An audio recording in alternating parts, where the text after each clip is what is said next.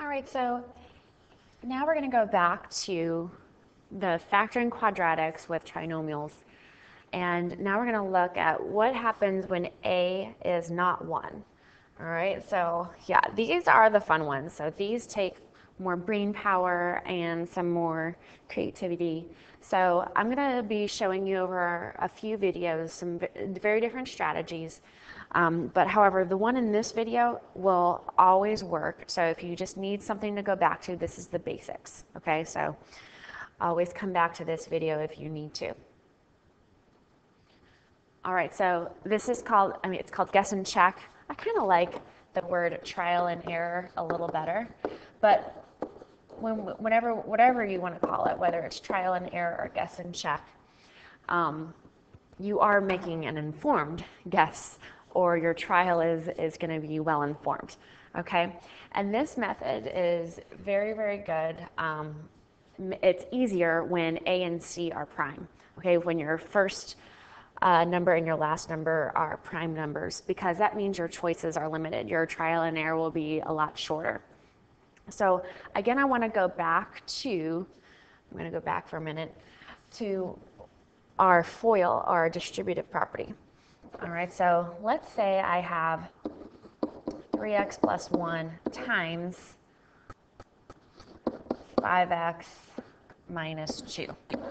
Okay, so when we FOIL that out, we're going to get 15x squared minus 6x plus 5x minus 2. And then again, we combine these like terms. All right, so I'm going to have 15x squared. When I combine those, I'm going to get negative 1x and then minus 2. So how this is going to differ than the previous time is I cannot just look at this last term. This last term, the negative 2, that came about when I did my last term, so the 1 times the negative 2. All right, but notice that I also have this 15x squared. That came about when I did my first, and then this one came about when I did my inners and my outers. So this one was caused by my first terms, all right, so the 3x and the 5x. All right, this one was caused by the last ones. This single one was caused when I did the O plus the I, all right, the outers and the inners, so when we do FOIL. Okay, so when we're doing this, we're going to be checking, we're going to use that, that middle term again to check to see which combination is going to work. All right, so let's go to our example so you can see exactly what I mean. All right, so when I'm looking at these,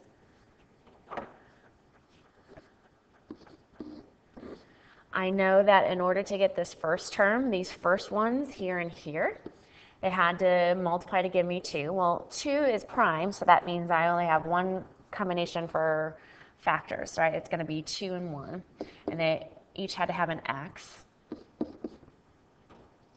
I'm going to get rid of those. I don't like those spaces that I put. So I'm going to have 2x and 1x. Okay, and then in order to get 3, I could have had 3 and I could have 3 and 1. That's the only combination, right? So 3 and 1. Now here's where the order that we put the 3 and the 1 matters, because if I had the same first terms, 2x and x, but then I switch the 3 and the 1, those would be very different answers, right? So I could have something like 2x plus 3, x plus 1, or 2x plus 1 and x plus 3. So we need to be able to figure out which one is the correct one. And we're going to use the middle term, the 7x, to help us do that. Remember, in order to get that middle term, we did the outer ones and the inner ones. So the outer product is going to be 2x, and then the inner term is going to be 3x. So if I were to add those together, 2x plus 3x, that gives me 5x. That's not 7x. So I know that this would be the incorrect combination. All right, let's do it for this one just to make sure we've got it right. So the outer ones are 2x times 3x, and then this is 1x. So 2x times 3x is 6x, And then this one is 1x. So when I add this together, yes, and I do get 7x. And since everything's positive, I know that those would both be positive. Again, you can double check yourself, you can FOIL it out and make sure that you're getting that. But this is how we're going to be checking our combination. So it's a little similar to what we're doing, except we're not just considering this last term, we're considering both of them. So we're going to be writing our parentheses and then checking our inners and our outers. So let's do that again. Let's do it with another example. Okay, so do you notice how my A and my C are prime? So this is going to make our choices limited. All right, we won't have as many parentheses to check. So I know that this first term had to be 5x and 1x. Those, it doesn't matter which way you put it. However, when I do my 3, this could have been 3 and 1, or again, I could have had 1 and 3. So I'm going to have to list that other possibility, that other combination. Okay, and then those are the only options, right? I can't get 3 any other way, and I can't get 5 any other way. So we're going to be checking these, and we're using the 8x. So we're checking the outers and the inners. This is 3x, this is 5x. Do those add up to be 8x? Yes. Okay, so this would be our correct one. So these would both, again, be positive. These were easy because we didn't have to worry about positives and negatives, just they're all positive. Again, just to reiterate, if you had done this one first by chance, and then this would be your inners and your outers, this would be 1x, this would be 15x, and you see that 15x plus 1x is going to give you 16x. All right, so that's not correct. Okay, so I know that this is going to factor to be 5x plus 3 and x plus 1. Now, going back to my theme again, if this was an equation, it was equal to 0, and these factors would then be equal to 0. So we set each factor equal to 0. So you can see when we do this kind of factoring, when we solve, we're going to get fractions for our answers, and that's totally okay. Do not be freaked out by those answers. So those would be our 2 answers to that quadratic equation. All right, so let's do one here now. Do you notice that this is not prime? Okay, so that's okay. You can still use this. You're just going to have more options. And depending on how many factors that number has, it means you're going to have even more combinations. So I've got this 3 is prime, so I know that's going to be 3x and 1x. However, 4, I could have 1 and 4, right? I could have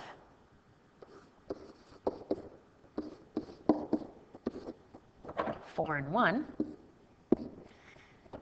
And then I have another way of getting 4. I could have 2 times 2. So I have another option. And this one, since 2 times 2, they're the same number, we don't have to switch them, obviously. So I wouldn't write another one with a 2 and a 2.